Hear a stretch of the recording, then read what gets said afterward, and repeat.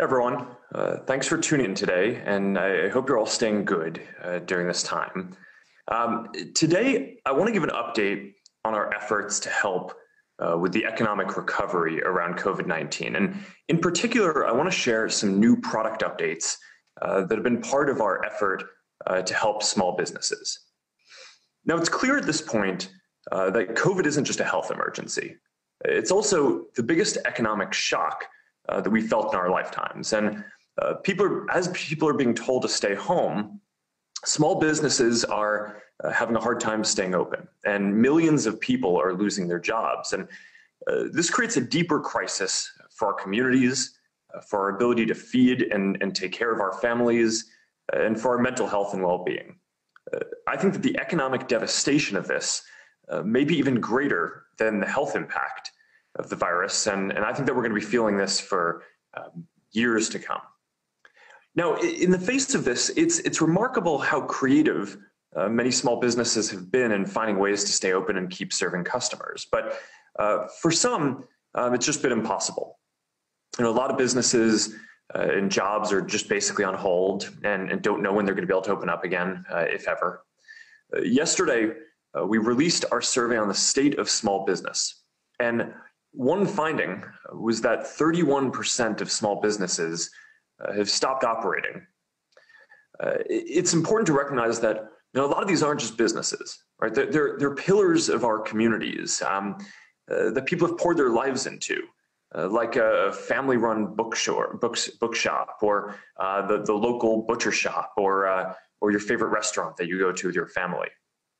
Now, one of the ways that small businesses are surviving during this period is by moving more online. And I think that this is going to be a bigger part of the future of commerce anyway, but it is particularly important right now, because if you can't physically open your store or restaurant, you can still take orders online and ship stuff to people. So we're seeing a lot of small businesses that never had online presences get online for the first time. And we're seeing small businesses that had online presences now make them their primary way of doing business. And this isn't going to make up for all of the lost business, but it can help.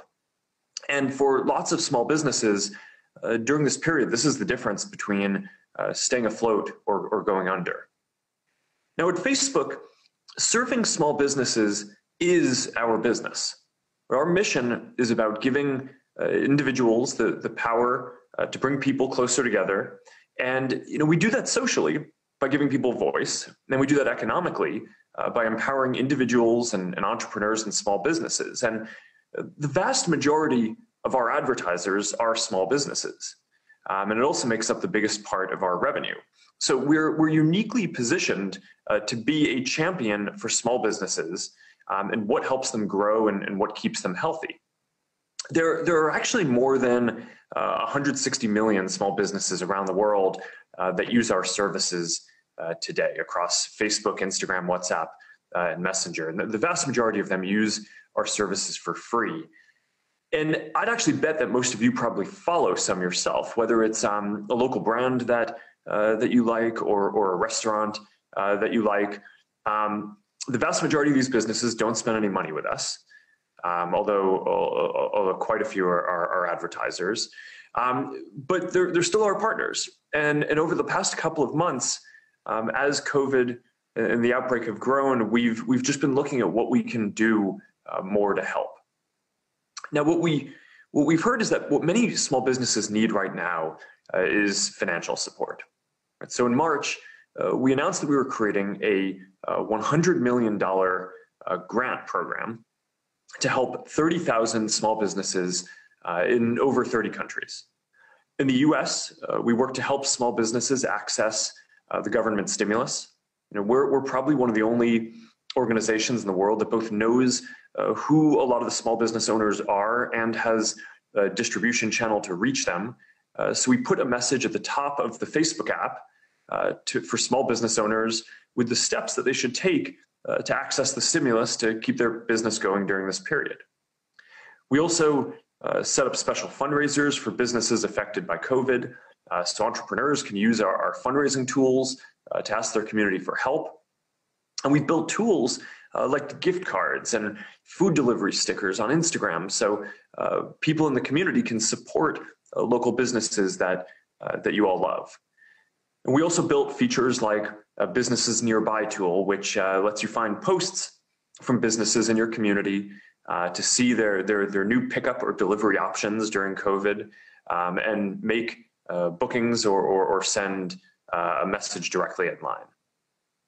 Now, today, I want to discuss a new product that we've built that will make it even easier for small businesses to set up shop and sell things directly online. And this is the biggest step that we've taken yet to enable commerce across our family of apps. And it's called Facebook Shops, and it is launching today. And basically, for the last couple of months, I've been personally working directly with our team on this every day to accelerate this work so we can help small businesses during this period and beyond.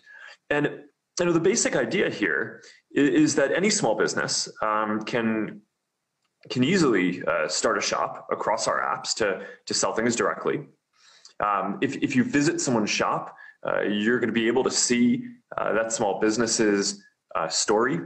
You're going to see their future products, and even check out and buy their items right there. And this is new for us. A lot of businesses use our social channels to get the word out online. A lot of them use our ad products to reach people and build their brands. But now with Shops, we're adding a new way for businesses to sell directly, which is, of course, another piece of this business puzzle. So I want to take you through this, and I'll tell you why Shops are going to be uniquely valuable for people and small businesses, especially during this period. Now, first, Facebook Shops are free and easy to create. Even if you're just starting a business in your living room, Facebook Shops give you the same tools to build and operate your online storefront that global brands have had for reaching their customers. If you've already put a product catalog on Facebook or Instagram, we can set up a store for you automatically without you having to do anything at all. If you use Shopify or any number of other business backend tools, then with just a small number of clicks, you're going to be able to import your inventory and create a shop across our services. Now, it's simple and it's free to set up a shop.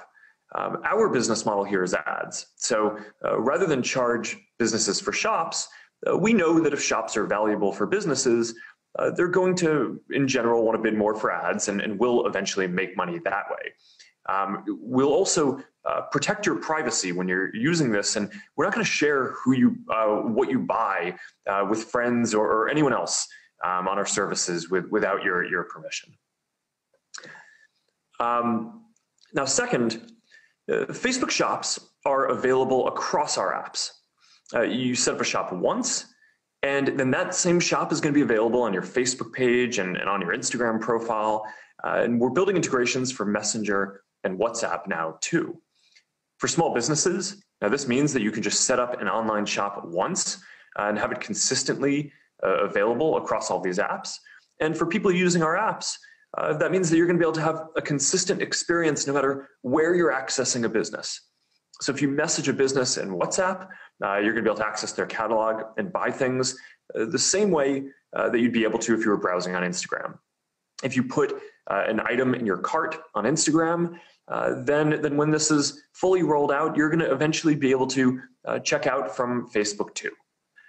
It's one simple and consistent experience across this family of apps, which means that it is easier for people, and that of course means that there are going to be higher conversions and more sales for small businesses.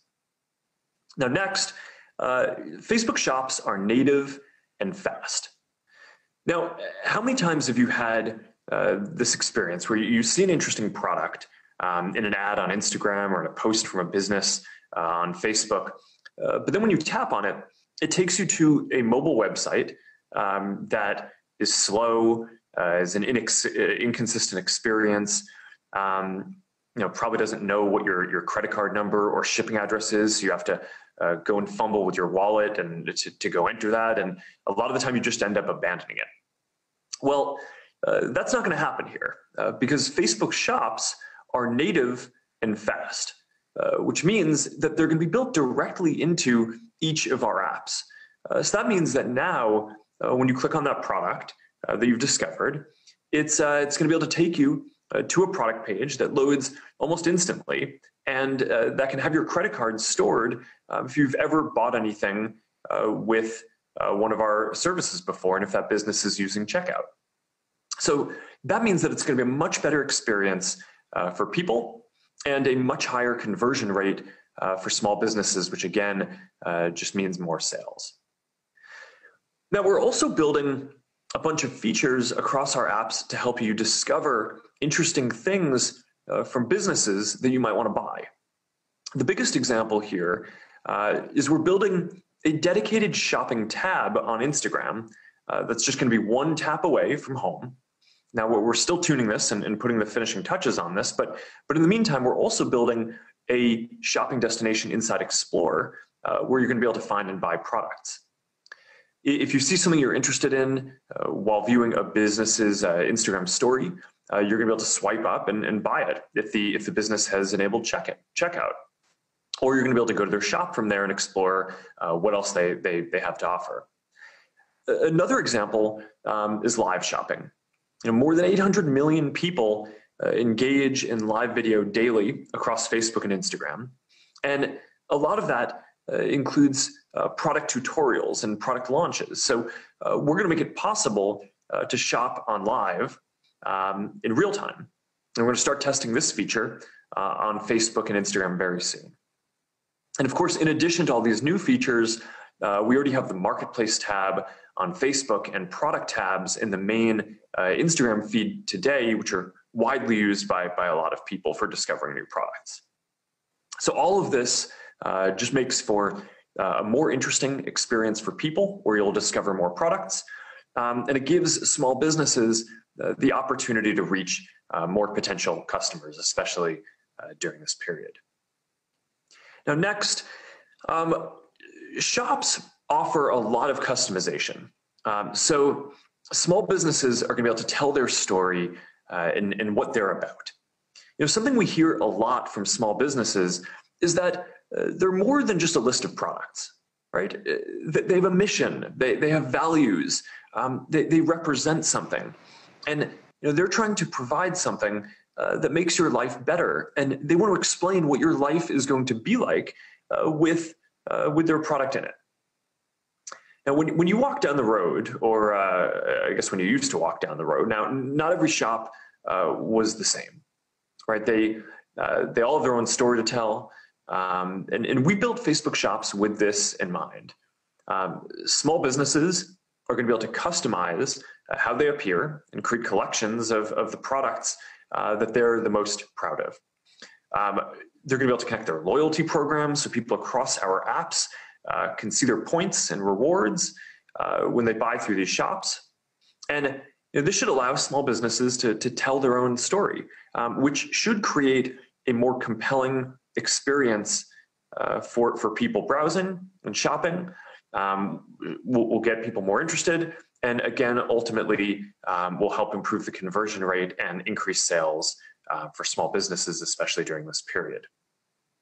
Now, the last thing that I want to talk about in terms of features for shops are that shops are going to be able to use our AI to create better personalized shopping experiences than you're going to be able to have almost anywhere else. So, for example, we've built AI systems to automatically identify and tag products in photos. So ideally, people are going to be able to link to them from our main feeds in Facebook and Instagram without a business eventually even having to tag anything. We're going to enable small businesses to do the kinds of personalization in shops that might just not be possible for them to do on their own websites. So, if for example, you're a clothing designer and you make clothes for men and women, when I show up, you're going to be able to show me clothes that are designed for men, since that's probably what I'm going to want to check out. So we're also building out our augmented reality technology. So if you're selling beauty products or home decor, for example, in some cases, you're gonna be able to get a preview of what those products are gonna look like on you or in your home, especially if it's for something like lipstick or makeup or sunglasses. These experiences are just like some of what you can do in a few of our early augmented reality ad units today. So all of these features create a better shopping experience than should be available anywhere else. And they should increase sales for small businesses because as a shopper, when you can actually try on a product and see how it's going to look on you, that gives you confidence that this product is a good fit. All right, so this all adds up to something that I think is going to be quite powerful. If you're running a small business, or if you're thinking about starting one, even from your living room, you have a whole suite of tools available that can help serve people. Even before today, you can build out your online presence across Facebook and Instagram. You can use WhatsApp and Messenger to communicate with customers. You can reach new customers through our ads. And now you also have a new tool, which is that you can set up a full online shop experience with Facebook Shops. And all these tools are open for business, even when your physical storefront can't be. Now, the reality here is that there's a lot more that's needed to build a business too. And while you could run your business just with our tools if you wanted, we think that the better strategy is to support a strong open ecosystem of business tools.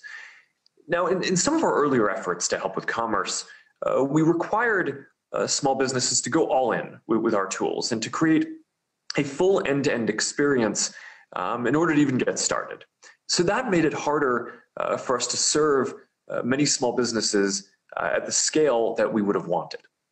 So now we've changed our approach somewhat in order to partner more closely with the other business tool companies in the ecosystem to make it really easy for small businesses to use the parts of our tools that they want and to use other tools for other parts of the value chain that, frankly, other companies serve better, like inventory management, multi-channel presence management, shipping, returns, and other kinds of logistics. So rather than trying to own this whole process end-to-end ourselves, we think that we're going to serve small businesses better by helping to build out a whole commerce ecosystem. We're going to offer our tools, but ultimately it's going to be up to businesses to decide what they want to use and what level of integration they want.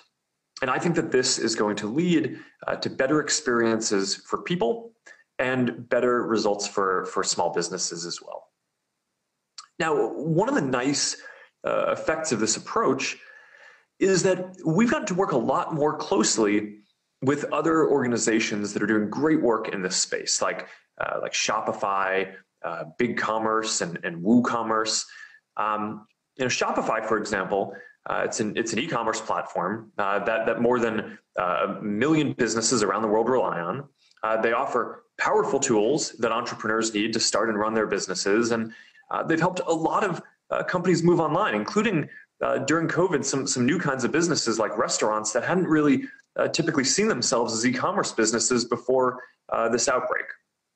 Now, together, Shopify and Facebook can help even more small businesses build out their online presence. So to talk about this more, I'd like to welcome Shopify CEO Tobi Lütke to this live stream. So Tobi, thank you for your partnership and thanks for joining today. I'm excited about what we're going to be able to do for small businesses together.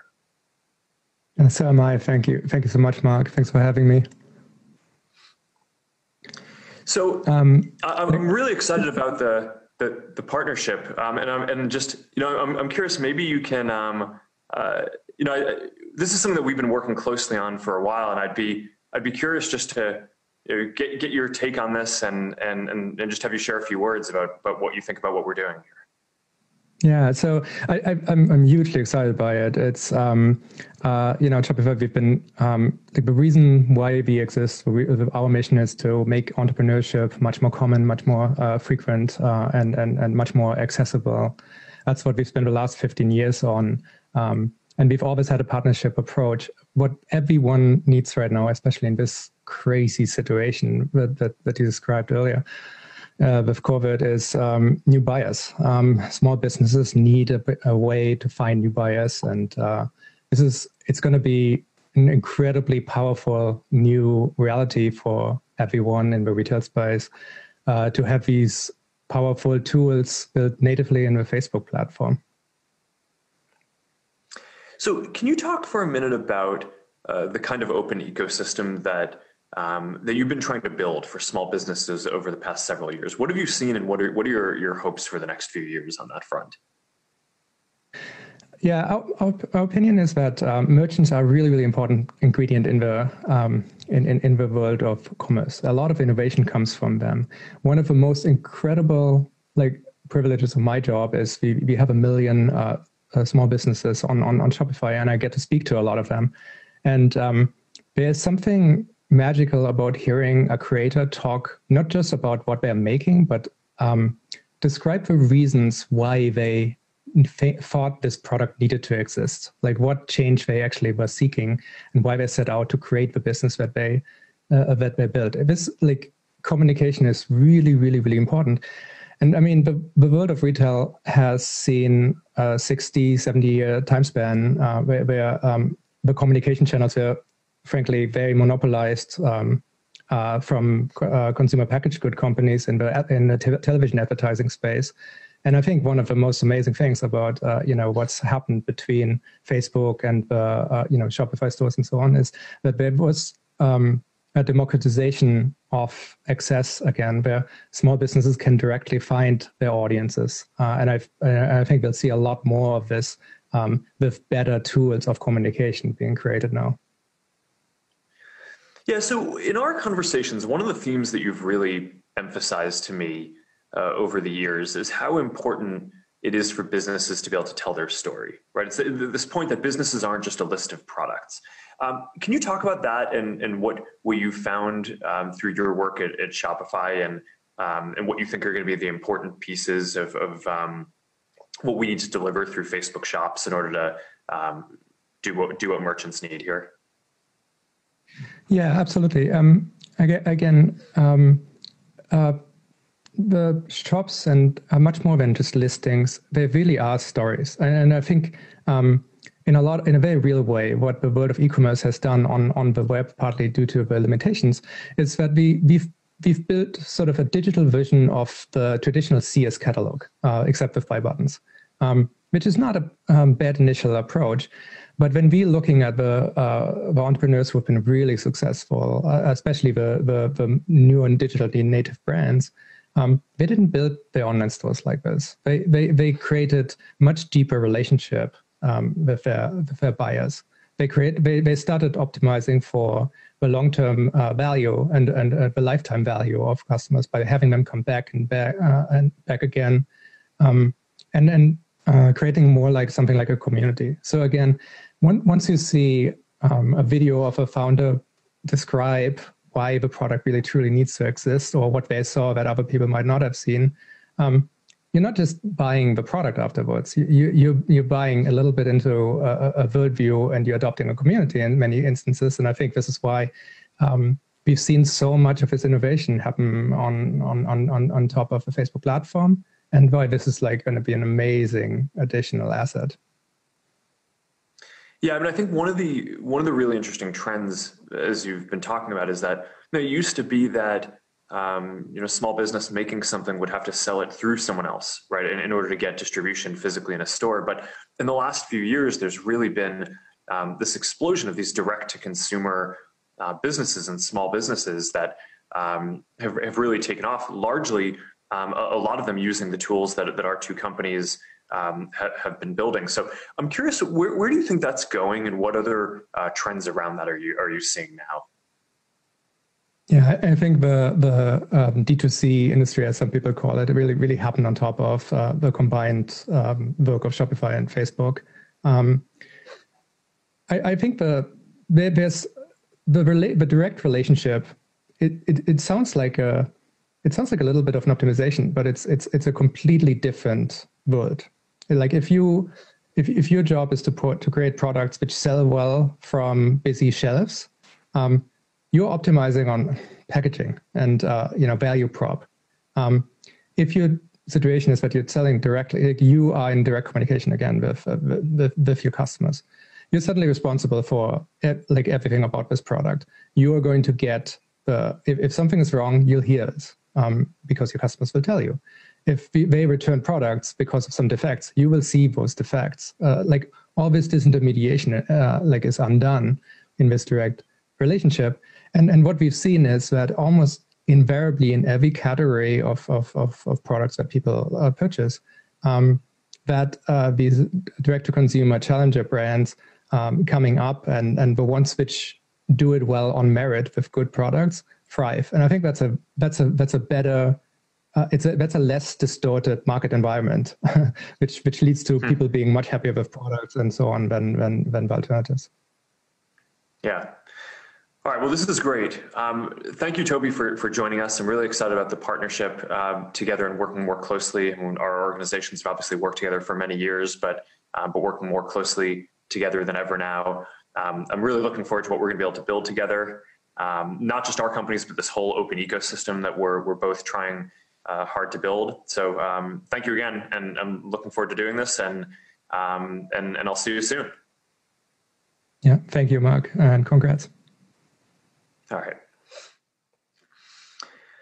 All right. So I want to thank all of you again for tuning in today. Facebook Shops is launching today across Facebook and Instagram. And I'm excited to get this into a lot more of your hands. I'm hopeful that it's going to be able to play some role in helping small businesses get through this period and thrive longer term. I know that these tools they're not going to work for everyone, and they're not going to be able to undo all of the economic damage that's been caused by COVID. But I hope that we can at least help build some of the infrastructure that businesses need, not only in this moment, but going forward as well. Because even when this period and the lockdowns pass, I do think that we're going to continue living more of our lives online and doing more business online too. So if we can make it easier for anyone to start a business, if we can help more types of businesses build their online presence, even if they didn't think that they needed one before, then hopefully we're going to be able to relieve some of the pressure that some small businesses are facing right now, and help businesses of all sizes as they prepare for the future. So thank you again to all of you for tuning in today and joining me. I hope you're all staying well, and I look forward to seeing all of you again soon.